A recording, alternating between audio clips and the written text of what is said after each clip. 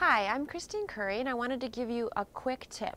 So I get asked a lot of times, what do I eat before or after I work out? Which can be really complex. So let me try to make it really simple. So before you work out, you want to take in some fast-acting carbohydrates, right, and some protein. If you're going to work out right away, like within an hour of waking up, then you want to take in less calories so you're not weighted down or bloated. So maybe around 200 calories, 150 to 200 calories. If you're going to work out later, like within 2-3 hours, you have more time to digest the food. It doesn't sit there, so you can bring in about 350 calories there. Afterwards, you also want to fuel your body for repair, especially if it's a really hard workout.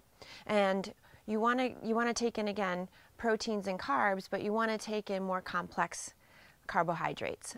So a good example of something to eat before you work out, that could be an English muffin, whole grain muffin with some almond butter on top.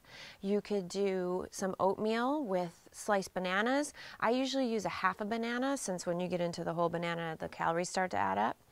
After a workout, a lot of you like to do your protein shakes, so if you're not a vegetarian, it's good to use the whey protein isolate.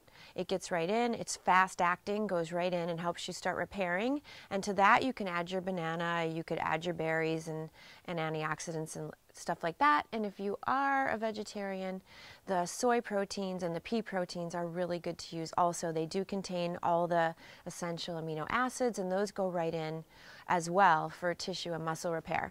And then there's a really easy one if you just want to drink some chocolate milk. That's sort of my favorite. It has protein, it has carbs. It's like the perfect after workout drink. So I hope that helps.